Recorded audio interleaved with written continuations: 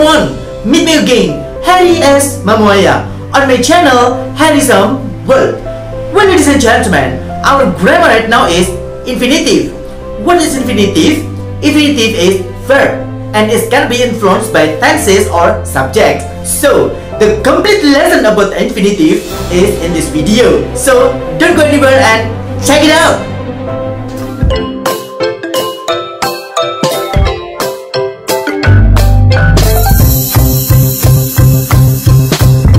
Well everyone, this is the complete lesson about infinitive.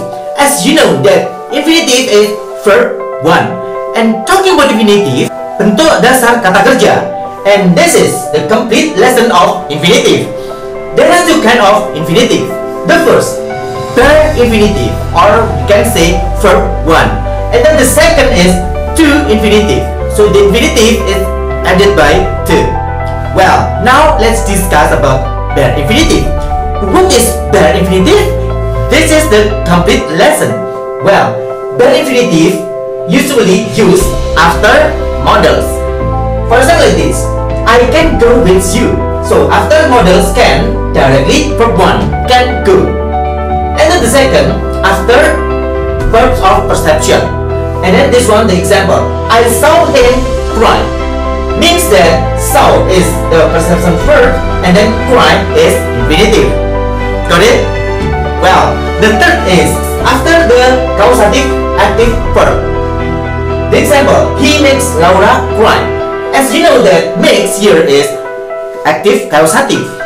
And then cry here infinitive. So it should be bare infinitive. And then the last here, after need not, dare not, would rather, had better. Always verb 1 or bare infinitive. Here the example, I had better go before them. Got it? Well, ladies and gentlemen, now let's come to the second kind of infinitive. To infinitive or to verb 1. Well, here, the first is as the subject, means this is in the first of the sentence. To listen needs passion, means the subject is to infinitive or to listen. And the second is as the modifier.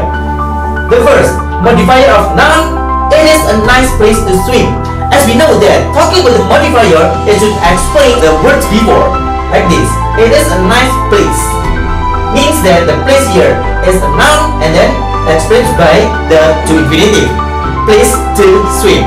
And the second, modifier of an adjective, means that the adjective here is explained by the to infinitive. This is nice to meet you. Nice to meet. Means that to meet is explained the nice. Got it? Well, and the next, modifier of a verb. There is a verb and then explained by the to infinitive. Sing to entertain, or in the complete sentence, I will sing to entertain you.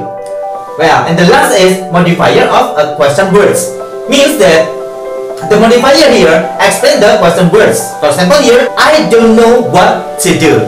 Got it?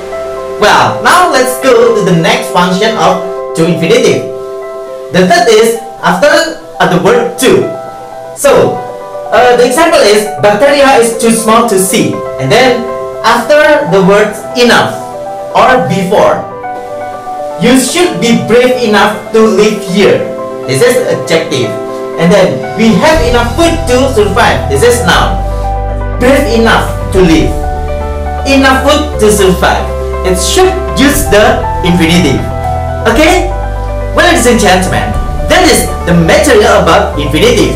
So, the conclusion talking about infinitive is verb 1. But there are two kinds. So we can use verb 1 as the bare infinitive or to verb 1 as the to infinitive. Talking about bare infinitive, there are 4 points here.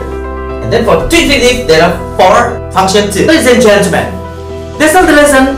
See you next time on my channel. Don't forget always like, comment, share and subscribe on my channel, Harry's World. See you next time and goodbye.